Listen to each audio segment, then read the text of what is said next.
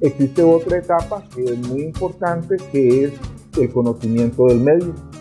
Hay ahí en ese mundo externo a vos una serie de entidades, una serie de organizaciones, una serie de universidades que te pueden permitir desarrollar esos intereses, esas aptitudes, esos valores que tienes.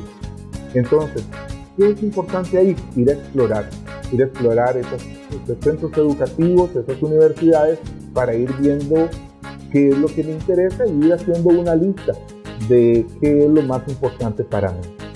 Y después de toda esa exploración que usted hace, viene el momento de la toma de decisiones, que es ahí donde usted va a analizar el por qué usted está escogiendo, las alternativas que le llaman más la atención y buscar toda la información de esas alternativas para entonces llegar a hacer una elección.